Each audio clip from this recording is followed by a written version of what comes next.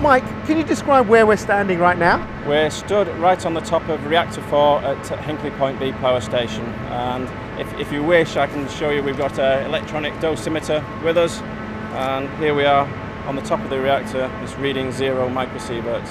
Why do you think people are so scared of nuclear power? Why is there this fear?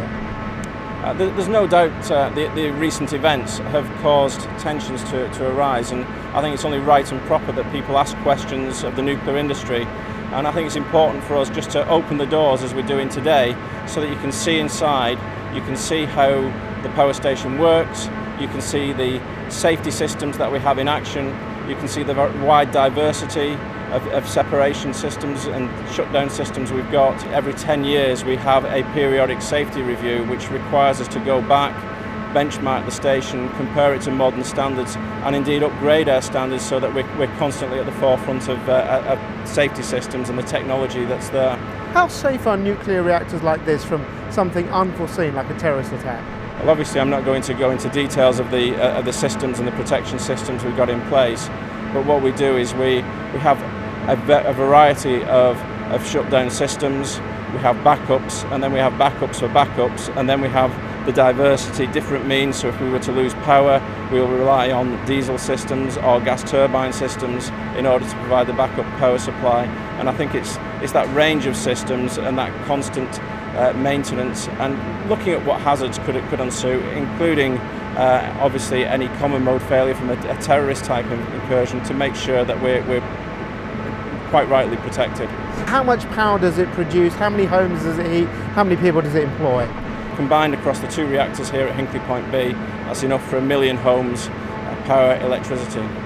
In terms of employment, we employ directly 550 people on site with pretty regularly 100 plus contractors who are regularly working on site. Are these jobs only for the really highly skilled, or is this employment for local people that local people do? There's a myth that nuclear is very complex. It's not.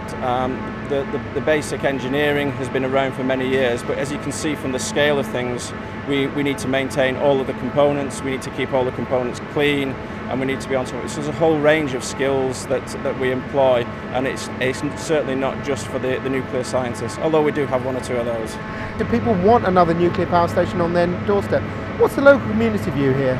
Well, I think if you look at the staff that are employed at the station, they live locally, they're part of the local community, and they're adding a great deal to that local community. So you know, the perception from the staff that they're employed and the people that are working and living nearby, it feels very positive. Do you think we need these nuclear power stations?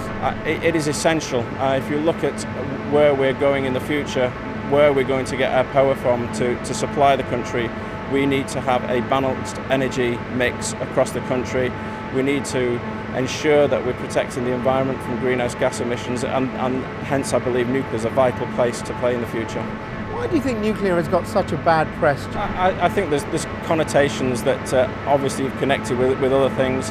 There is the secrecy that perhaps has been surrounding it from other uses of nuclear, and we've just got to open our doors and let people see that actually it is a simple, robust, sound technology that can be used to generate electricity for many, many years to come.